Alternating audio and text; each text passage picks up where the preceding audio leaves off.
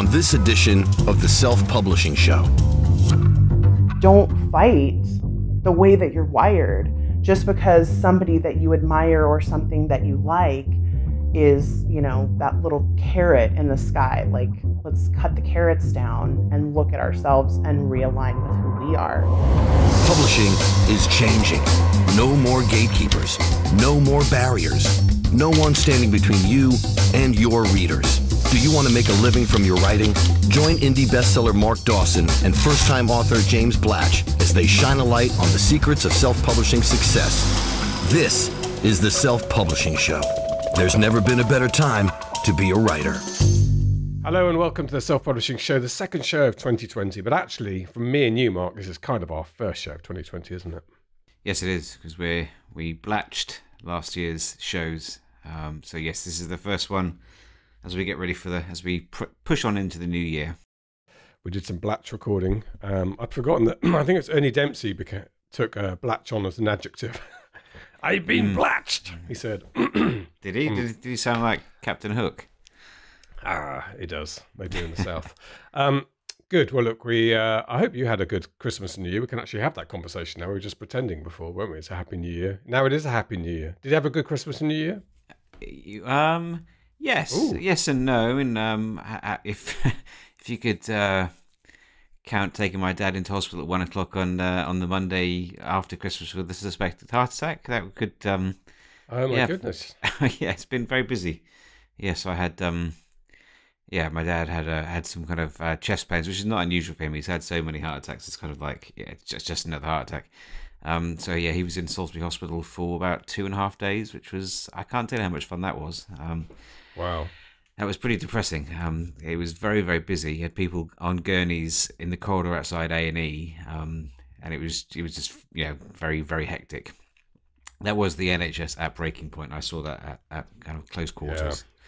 Yeah, it is. I had friends who ended up in hospital for less serious reasons, including our own Catherine Matthews, whose daughter ended up going in. And I think the stories from our emergency rooms, as they call them in America, at this time of year when the bug hits, and everyone, I don't know, what I guess it's just the illnesses and sickness.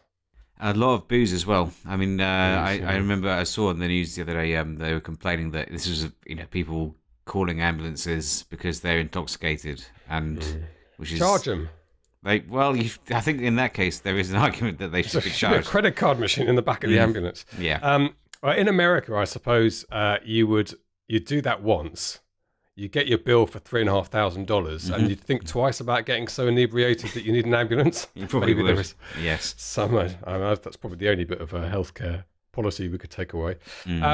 Okay, well, I'm sorry to hear that, Mark. It's the sort of thing you don't put on your status updates, isn't it? In A&E with Dad. Yeah, so I wasn't aware of that. Okay, but otherwise, I think I did see on your Facebook status update a very large new wagon arrived at Shea Dawson on Christmas Day. That's a horse box. Yes, I bought Lucy a horse box this year. So it's which I'm still working my head around the terminology here, but you'd think a horse box would be something that you'd hitch to the back of your car, but no, that's a trailer. A horse box is effectively a van that's been converted into something that can carry a couple of horses. So yes, that was my big surprise. It was quite challenging actually to present that in a way that was surprising, and I kind of bottled it in the end because you can't hide it. It's enormous. So there's I live in the countryside, in a fairly isolated spot, and I spoke to the owner of a stables, a yard down the road from us, and said, do you mind if I leave this horse box in your car park for 2 days until Christmas Day? And he was like, no, it's completely fine, no problem.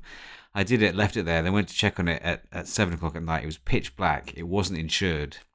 I hadn't insured it, so I was thinking, if it gets nicked, yes, there's nothing I can do. There's nothing I can do about it. So in the end, I decided it wasn't very romantic, but I kind of drove home, got the kids out of bed, and said to Lucy, "You're getting your Christmas present on the Monday, so the 23rd." So we drove back to the yard, and she was quite surprised. So that wasn't quite how I planned it, but it's still effective. It was a good gift. Good. I got my wife a pair of Wellington boots. Oh, very nice.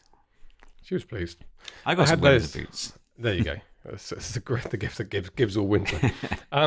Good. Okay. Well, here we are. We're back on it now for this year. We've been doing a little bit of thinking and planning. Things we might spread out the course launches for 2020, give ourselves more chance to work on the content and make sure everything's in order. So I think this year, when we say this won't open again until next year, we are going to be telling absolutely the case will be I think probably Ads for Authors might open possibly once this year. Possibly once this year, so we'll see about that. We're doing some of that planning now. We're going to have a very busy year. We've got our first live conference in March.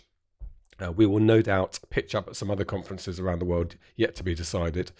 And we're going to bring on one important new course, which we're going to talk about in a moment. But before we do that, Mark, I am going to welcome our Patreon supporters. I probably should have done this right at the top, but let me say a very warm welcome to those of you who've gone to patreon.com/self-publishing show and pledged your support to the podcast in return for a plethora of goodies, by the way. And that is Robert M. Kearns from West Virginia in the US, from Una Medina Olmsted, PhD, so Dr. Una Medina Olmsted from New Mexico, and also Marcy Everest, Seth Z. Herman, probably says in America. Tanae Wilcox, I think that's how you pronounce it. Tnae is the first name. And the T and N are capitals. Tanae Wilcox, I'm going to go with that. And Philip C. Thank you very much indeed. Now, one of the benefits you get from being a Patreon subscriber is that you get invited to our exclusive training events, which we're going to try and do more or less monthly. We've got a couple coming up in the near future, including a really banging one, a banger, as the kids say. Oh my God. On Instagram. Okay, Boomer, just let me talk. On Instagram, which is going to be, it's so hot right now. That Instagram, it's so hot right now, to quote Zoolander. God. Which is an old reference. That's coming up soon. And then we also have, we're going to do blurbs again, I think, coming up on those. Dave Chesson. And Dave Chesson is going to, yes, we're due an update on Dave's Gold Dust. So he did a really good talk, slightly interrupted, but a really good talk at NINC last year. And we wanted to grab that and turn that into a training session for you. So hop along to patreon.com/self-publishing show to get your exclusive invites to those live training events. I should say thank you for everyone who supports us on Patreon, because and occasionally we get some emails in, and I've got fairly thick skin now after doing this kind of stuff for such a long time. But I had one yesterday that was asking for a refund on the ads course because the content was insufferably dull. Ooh, nice. That was one of my favourite ones ever. I think John Dyer flagged that to me and said, yeah. Well, and you should sing your instruction. John is so polite and answers everything. I'm always telling John, you don't have to answer every email. John answers emails from people who cold email us about selling us services that have nothing to do with publishing. He'll say very politely, "Thank you very much for the lovely email. We're not interested in that at the moment." I mean, obviously, I said to John, by replying, you have just confirmed that there is a person at the other end of the email. You'll get more emails now. But it doesn't make any difference. He says it's Catholic polite. Guilt, he says. Yes, it is. He can't leave them unanswered. And we're grateful to him for that. Yes, well, look, the instruction in the course is not there necessarily to entertain, although most of the feedback we get back from people is that you're very easy to listen to and very clear. And I do ask that question when we do our testimonial interviews, ask how do people find the instruction? And we get nothing but praise most of the time. Well, what we should also add, and it's going to segueing back to your segue, was that person who is now withdrawn from the course and has been refunded will not get the what we think will probably be the best Amazon advertising course in the world. They will not. It's already pretty good, and that's with me as the tutor. But we, I don't know how much we mentioned on the podcast, but I have mentioned in the Facebook group, so we can say now that, and she will be listening, so I'm going to be nice. But we're always nice. We're always nice to everybody. But Janet Margot is someone I've known for a while now. Must be 5 years or so now, and she's worked at Amazon. She's an Amazonian, and I met her for the first time in Seattle in November. And she works, in fact, she has built the Amazon advertising platform for authors at Amazon. So she is probably the person who knows the most about the Amazon advertising platform in the world. And she's taught me lots of things, and I've got into some super secret betas because Janet has got me in, and she's helped me out now and again with questions that I've had. and she is going to be the new tutor. Subject to I's being dotted and T's crossed, but as far as we know at the moment, she's going to be the new tutor for the Amazon Ads course in the Ads for Authors course bundle. So anyone who is a student now, we're pretty sure will get that content for free. It will just be upgraded, and you'll get the course. And I've seen the curriculum, and to quote, it's banging. It will be really, really good. And we don't quite know how it will play out with regards to new students. It may be rolled into the course. It might be an optional extra. We're not quite sure yet, but it's going to be fantastic, and it's the kind of thing that I'm really looking forward to, because Janet will be able to teach me things that I'm not aware of. So I can't wait to get that started as we push on into the rest of the year. Yeah, we're putting together the the legal stuff around it now, but and we should say, I think you did make it clear, but Janet has left Amazon only just, so she's freshly out of the door. She's not left Amazon. Oh. She's moved into another part of Amazon, which is fairly not unusual for Amazonians, but she's just not working for Amazon Advertising at the moment. Oh, I thought she was leaving Amazon completely. No. She's going to IMDb, which is owned by Amazon. Oh, okay, I'm with you. Oh, which should be good for film trivia knowledge as well. We could do possibly, yes. Separate module on that. Okay, excellent. So we're getting our heads down and working on that. We're going to have some standalone courses launched in 2020 as well. One we previewed before. It's taken a long time actually to get it to the point of release, but that will be soon, which is how to write a bestseller, so formula on, particularly on sort of popular genre fiction books. And a course I'm very excited about, working very closely on how to revise a book with Jenny Nash, which is a really good practical course it's all about, everyone knows how their approach to revising is, but this is a really thorough system. And the sort of tagline of the course is going to be going from good to great, how to get that book up a notch. And that's looking really good as well. So we're cracking on with those. So as I say, the reason it's going to be a very busy 2020. Right. Now, we have a really good interview today. It's one we recorded in Las Vegas in November at the 20 Books conference there. And this was a session. It was one of those sessions that people walked out of at the previous conference at NINC and went on and on to us and said, you've got to get this woman onto your podcast. And so I thought you were talking about me for a minute. Yeah, yours as well, obviously, but you are on the podcast. Oh, yeah, you may have that's noticed. true.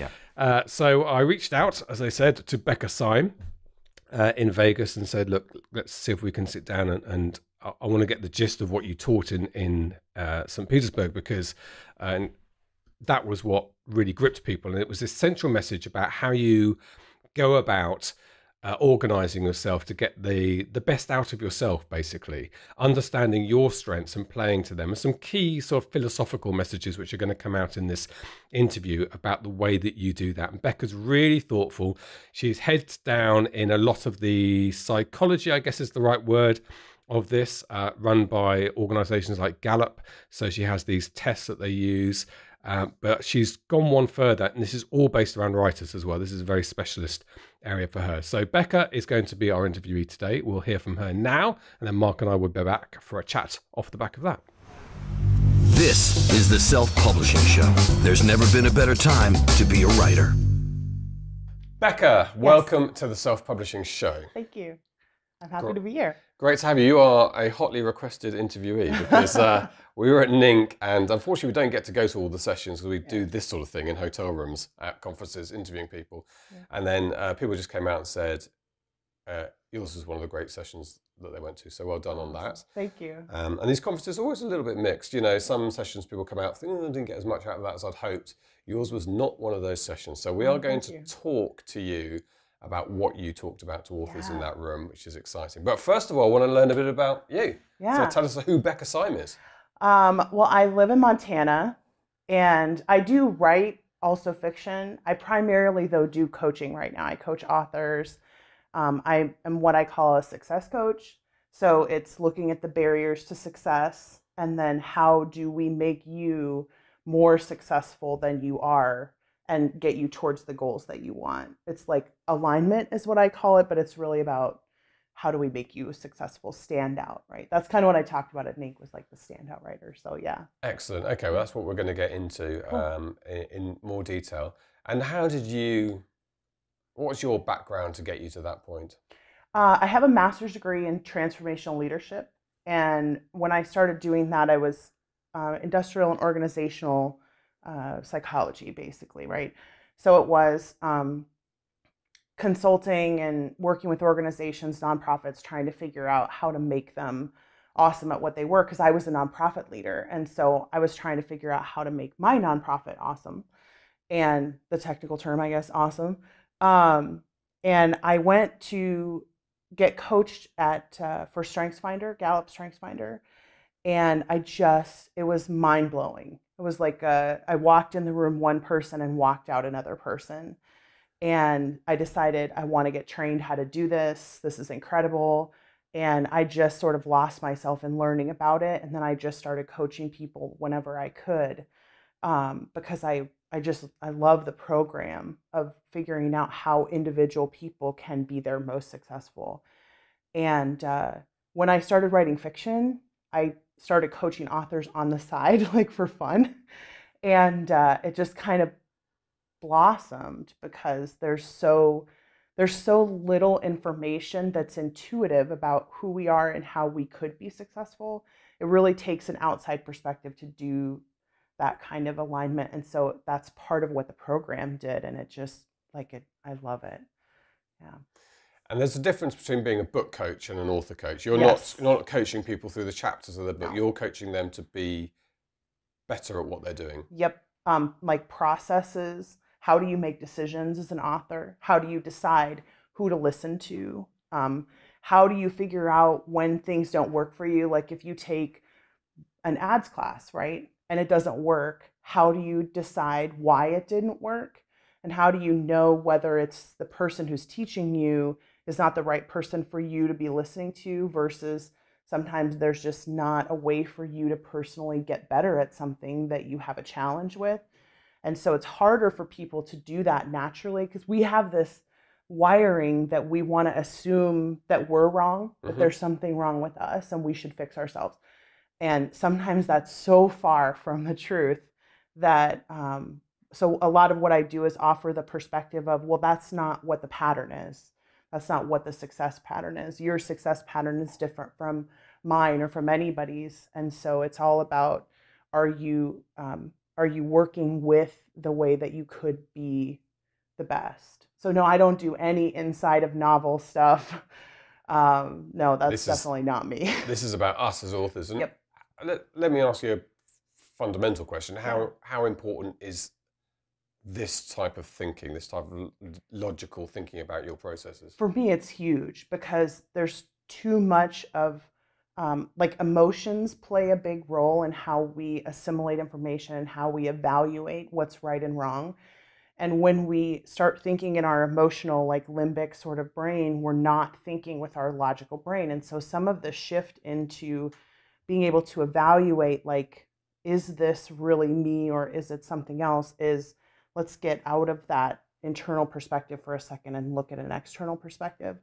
And I'm not sure that we can make evaluative decisions about ourselves without some kind of shift like that, because we get so insular. So I just think it's totally necessary to have something, not this particular program, but something like it. Yeah. So there's an old expression that you can't see the woods for the trees, isn't there? And that's sort of what we're talking about exactly here. It. You couldn't be closer to yourself than you. Yep, and, exactly. And I think some people do have that ability to step back and have the sort of out of body experience where they're looking down at what they're doing and why they're doing it. Yeah. Most of us don't. No, and actually that's a good point. That is a strength, right? Like in the StrengthsFinder assessment, the ability to have that analytical distance, that objective distance, is a strength. And it's a very rare one. So not a lot of people, like maybe 15% of people have that capacity in an excellence level. So most people are not capable of doing this on their own. Yeah, that's a great point. So you'll sit down with somebody, and do they come to you, I guess inevitably, probably come to you with stalled careers or less success than they want? Yep. Nobody comes to you and says, oh, I've made another 2 million this year without even trying. Yes. So what's your process with them? So I bring them into the test first, and it depends on which venue they come in. I do sort of productivity coaching as well, where we take a fuller 360 look and it's not just about how to stand out at something. But when they come into like the Strengths for Writers program, they take the Clifton Strengths test, and then I sit down and coach them with their results. Because so the Strengths test itself is a psychometric that's meant to test how we're successful. So the way that it was developed was specifically that they studied 2 million people, like the best of the best in every field. And I mean like the best CEOs, the best housekeepers at Disneyland, the best NBA basketball players, right? And they were interviewing to figure out what the success patterns look like. And they discovered that there was a very consistent pattern. And then they created this test to test for that pattern, right? So it was a very backwards process to the way that most psychometrics are created, which is me as an expert, look at the world, decide that there's 4 categories of people, and then create a test to fit people into that categories. This is the opposite, right? It's data driven. Yeah, it comes from success data, right? Which is what I love about it. And so we sit down with that, and because there's proven patterns to the way success happens in your brain, you have specific strengths that nobody else has, or that other people don't have that particular combination. So I want to look at how do you fit the pattern, and then how does the interconnection of your particular strength work in your favor, but then also how might it stand in your way. So like going back to the analytical, somebody who's overly objective might have issues being subjective when they need to, right? So like that's also one of the things that we talk about is what are the basement behaviors of that strength, and how can we get you up out of that? And then how can we take off from there? Yeah. And then do you face the challenge of people having to change themselves? I mean, I would say there are behavior coaches that definitely have that. I don't because of the way that the test was created, it's so consistent, the patterning, that it's like, don't fight your strengths. Don't try to be something that you're not, because there's a difference for me between capacity and success. You can absolutely have capacity in an area that you're never going to be a standout in. And so I'm like, let's ignore the areas where you are not strong and let's focus here, because your capacity for development there is so much higher. And I would rather not try to work against patterns because the process of changing your brain chemistry is very intensive.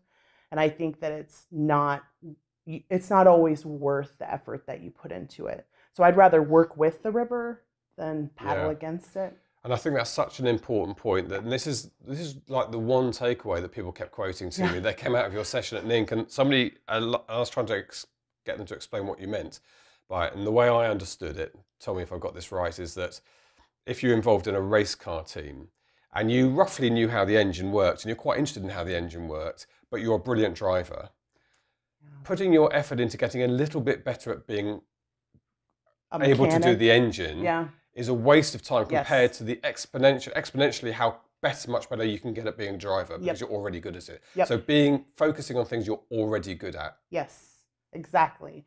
And we do some math, right, in that discussion, because if you think like my innate capacity is a 1, and then I apply the time and attention training, workshops, classes at a 10 level, so the best workshop you can get, there's a multiplication sign between those two. So if you multiply 1 times 10, you get 10, which out of 100 is the bottom 10% still. So I started off in the bottom 10% of my capacity. And this is basically what Gallup found, what researchers found by doing these experiments, right? About how does the time and attention work in comparison with your natural talent. So I'll tell you a quick story if that's okay. Sure. So there were 2 groups of speed readers. This was a white paper that was done, I think, by Indiana University, and so it's easily findable. There were 2 groups of speed readers. The average reader started off at 90 words a minute, which is right in the middle of the average speed. And the above average group started off at 350. So already they were all naturally talented. Same speed reading class they went through.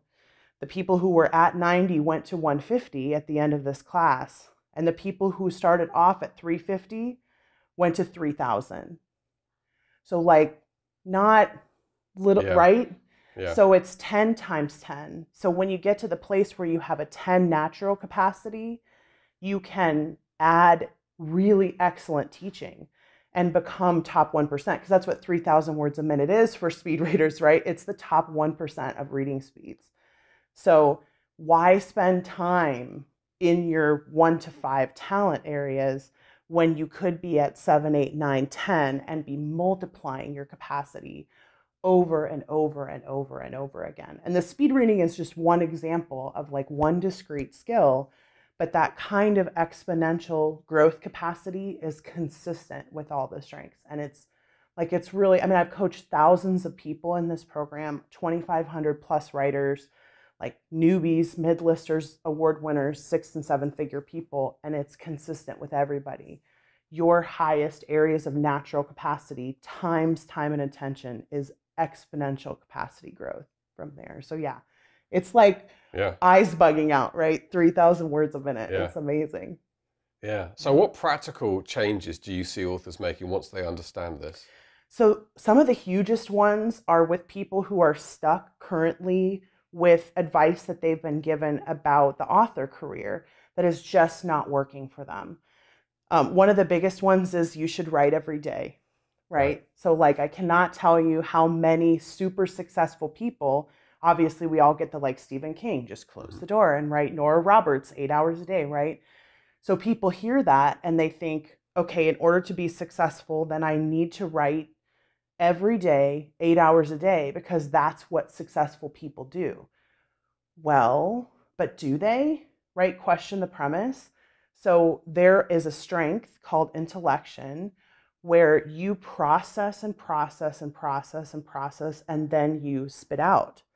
So people who have high intellection who try to write every single day, they can't, no matter how hard they force themselves. And when they do force themselves to do it, they actually get a worse product at the end than if they had let themselves just think and think and think and then write.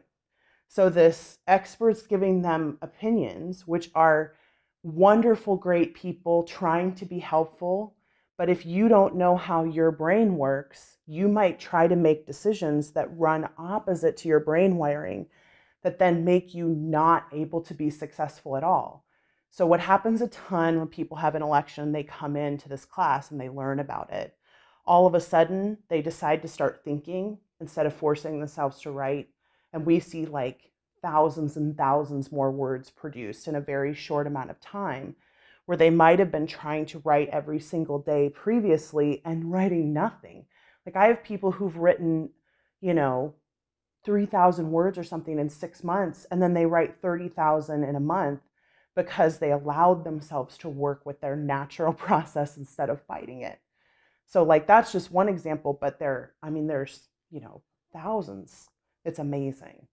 And does it come down to practical changes like an author playing about with genres and wanting to write in a different genre, but struggling, but really wanting to overcome that instead of going back to what they're good at? That sort of decision making. Oh, yeah. Yeah, because there's also like innate abilities to do certain things in the plotting or in how you construct your narratives.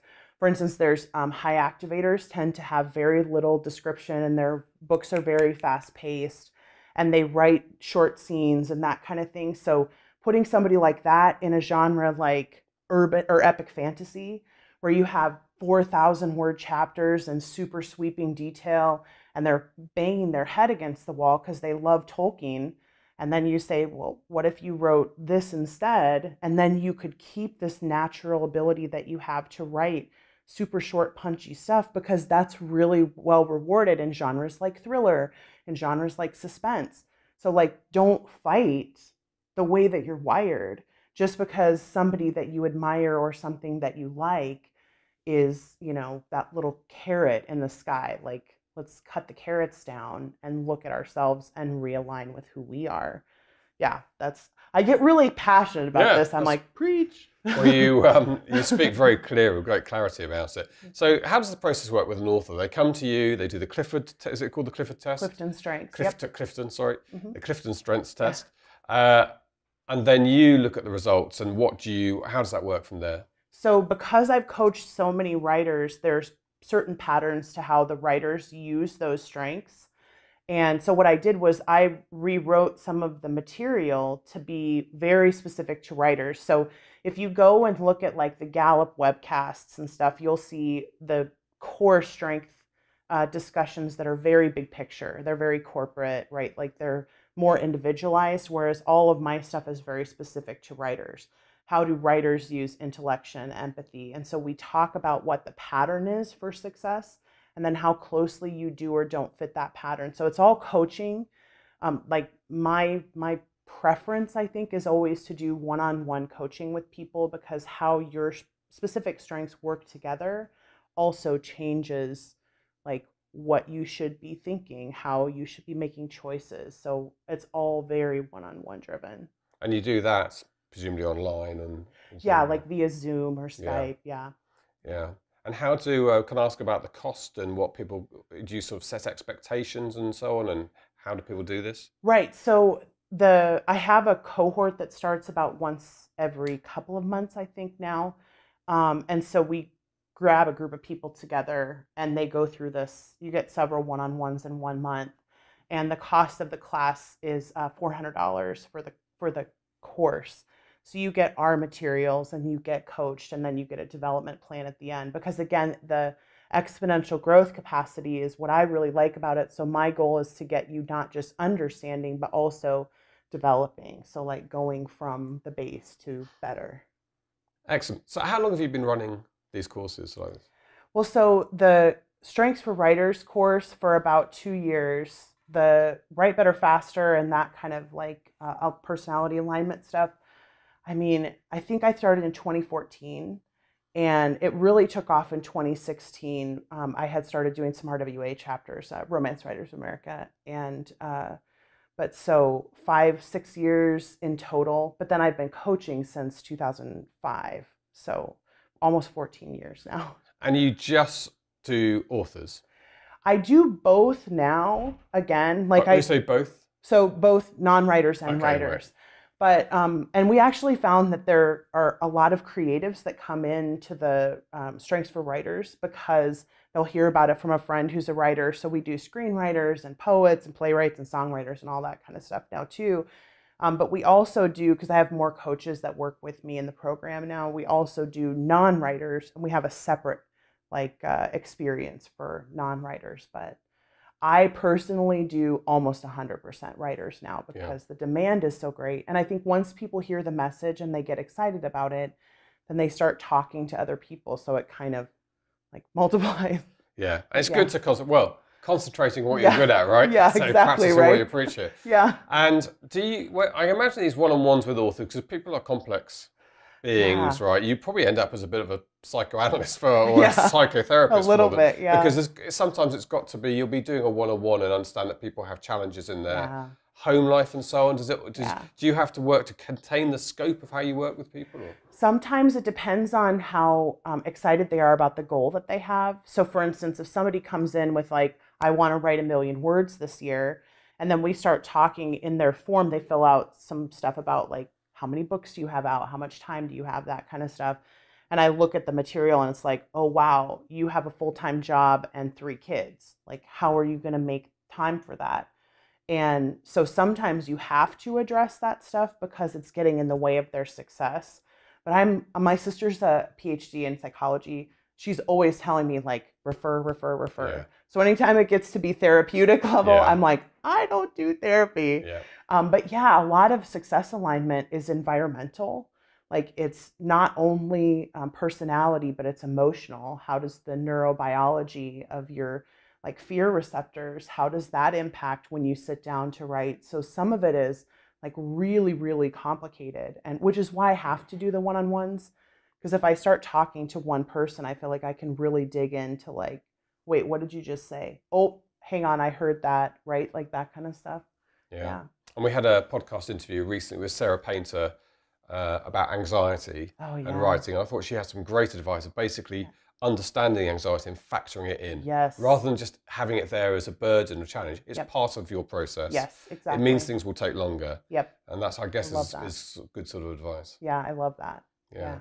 So how do people find you, Becca? How do they get on this this improvement train? Right. So we have the test, obviously, that you can take. You can go to Gallup directly and take it. But because we're sort of amassing data on writers, I love to be able to have the writers take it through us. So if you go to betterfasteracademy.com, there's the Strengths for Writers links and classes and stuff are there, but there's also a contact form. If anybody wants to take the test, contact us and we'll get you a code so you can be inside of our database and get that connection. We also have a Facebook group that's just for people who've taken the Clifton Strengths test. It's called Strengths for Writers on Facebook. And we encourage people to come there because when you hear other people who have your strengths talk about how their process works, it's like, you're my people. Like, now I get why I do this. And then I also have a YouTube channel where we talk with like successful writers. So I try to get 3 writers who have a particular strength. And I think the last one we did was restorative. And so we got 3 restorative writers and then we interviewed them about like, how does restorative work for you? What does this look like? So I'm trying to get as much free material out there as possible so people don't have to come and take the class. And that's called the QuitCast, QUITCHST. Those are probably the 3 big ways. Yeah. Does it cost to take the test? It does. So it costs $10 to take it through us, just because we are trying to get everybody to come. But yeah. And that would be very interesting for you to have the results for writers building up over time and start to look at that data. So yeah, that's literally how we can do the class, because I've got 2,500 people, you know, patterns behind me. And then in addition to the StrengthsFinder data, just about success metrics. So yeah, there's a ton of benefit to coming and taking it through us so we can continue to serve writers better also in the future. Yeah. Great. And how, you say are you a team now? Do you employ people? We are. Like I did not anticipate this happening, but so I have 2 coaches now currently who work with me. We're certifying a 3rd one because they have to go to Gallup to get certified. We're certifying a 3rd one in February and then hopefully a 4th one in April or March. Well, we'll see. And then we also have 2 assistants. And so like there's a big group of us at the Better Faster Academy, which is fun. We're a good community. Yeah. Sounds great. We're here at Vegas, we should say, recording this in at 20 Books Vegas. Are you speaking here? I did. I spoke last night. Okay. Yeah, I spoke. I did a version of the standout writer stuff for romance writers, which was really fun. Great. Yeah. Well, I love the whole. I mean, this is an amazing. Rising tide raises all ships is the motto for this conference, and the whole industry that's being created around indies. Whilst we should say there are some dark, dubious patches there as well. People trying to cash in. Yeah. But there's also incredible services and bits and pieces that we need to do our jobs, and this is such an important part of that. And I imagine of the areas people could invest in themselves, this is one that would give dividends. So huge, huge results. And that for me is, I think, the biggest thing. Even if you don't come to us to do it, learn where you can stand out, especially when you're having resistance in areas. That is a big key that you need to get aligned. Just like a spine, right? Like you go to the chiropractor to align your spine, you go to a coach to align yourself, right? So huge, huge for the industry. I just have to find something I'm good at so I can concentrate on it. Not writing books. Not writing books. Quite good at napping. Maybe podcast. My strength. Yeah. Becca, it's been really fun talking to you, and it's lived up every bit to my expectations because you came highly recommended. So thank you so much for joining us. Yeah, thanks for having me. It was a blast. This is the Self-Publishing Show. There's never been a better time to be a writer. There you go. So, Mark, I thought the central message, which I really liked, which people told me about in Nink, was that don't do what you're half-hearted about or half good at. Do a lot of what you're good at.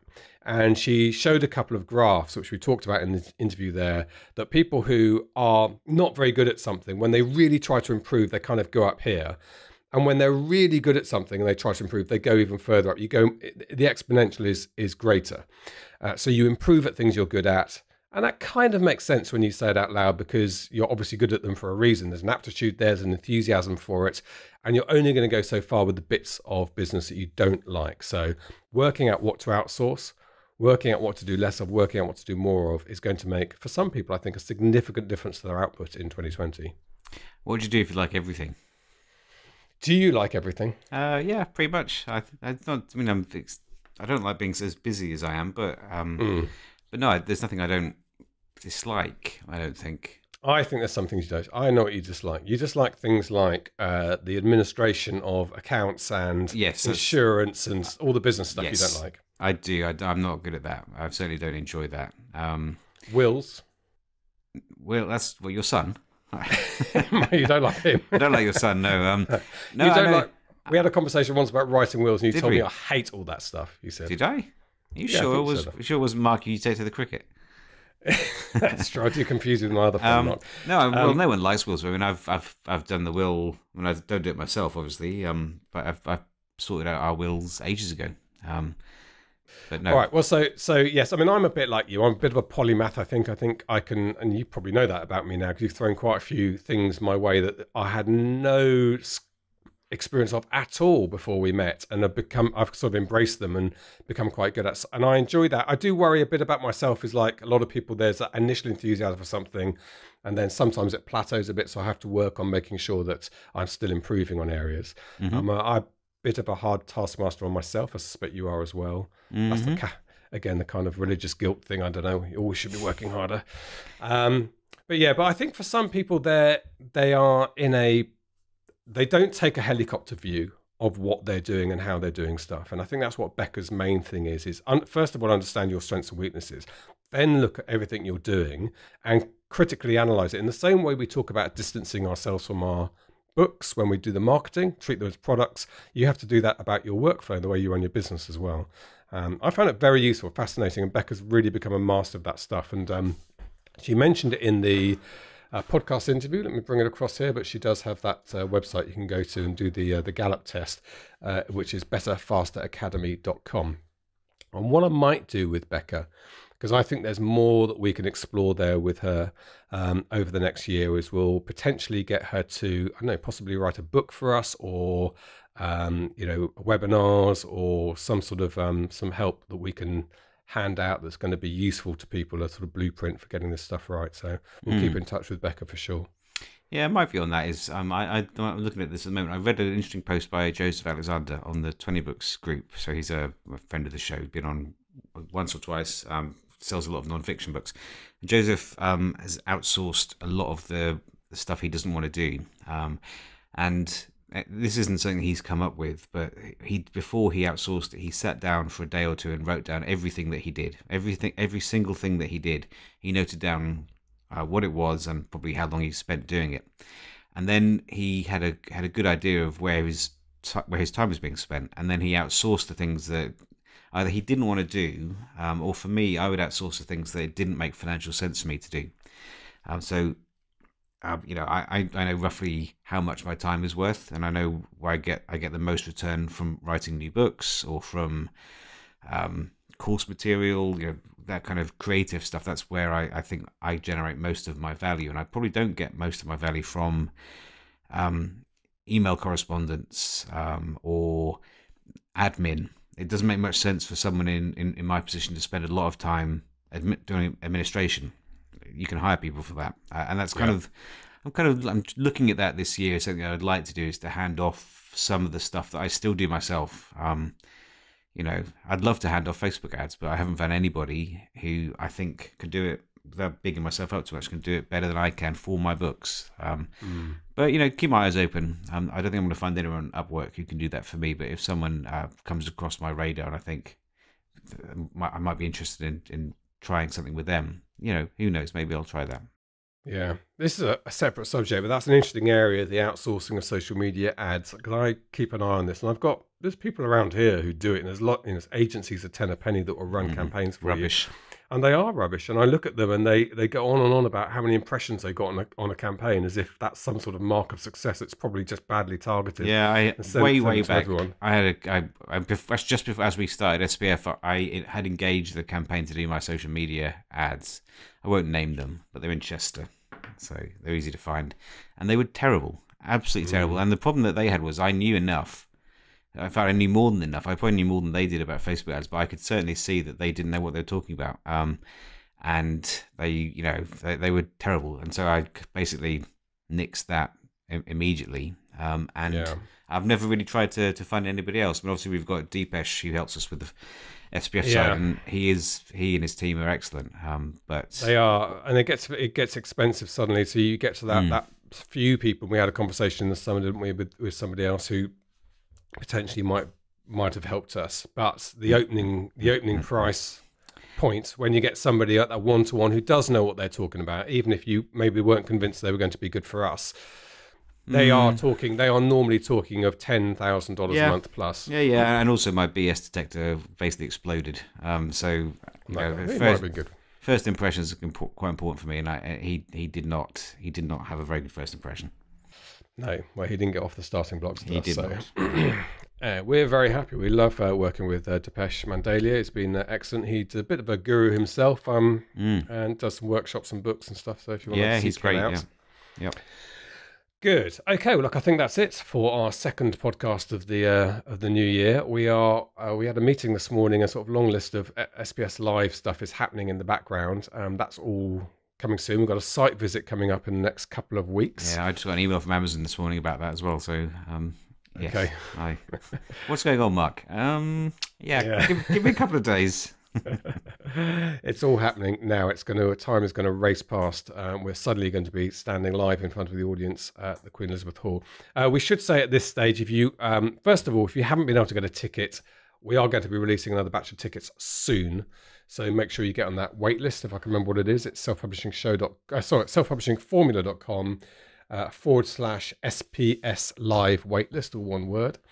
Get yourself on the waitlist. We're going to be emailing out soon.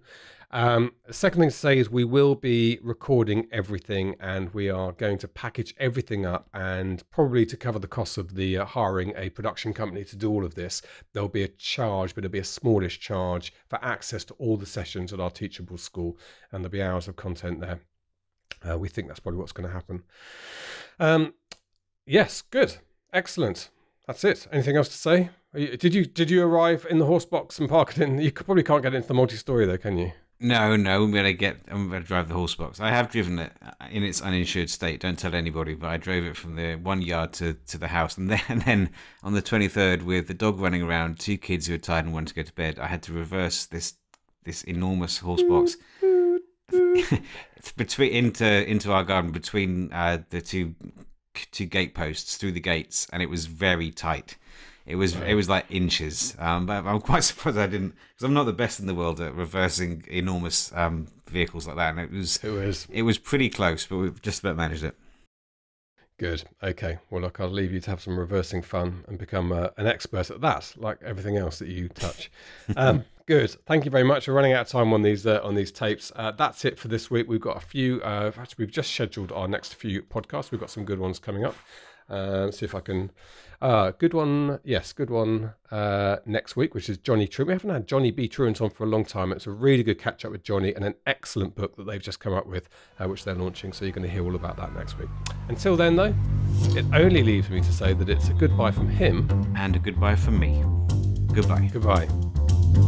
Get show notes, the podcast archive, and free resources to boost your writing career at selfpublishingshow.com. Join our thriving Facebook group at selfpublishingshow.com/Facebook. Support the show at patreon.com/selfpublishingshow. And join us next week for more help and inspiration so that you can make your mark as a successful indie author. Publishing is changing, so get your words into the world and join the revolution with The Self-Publishing Show.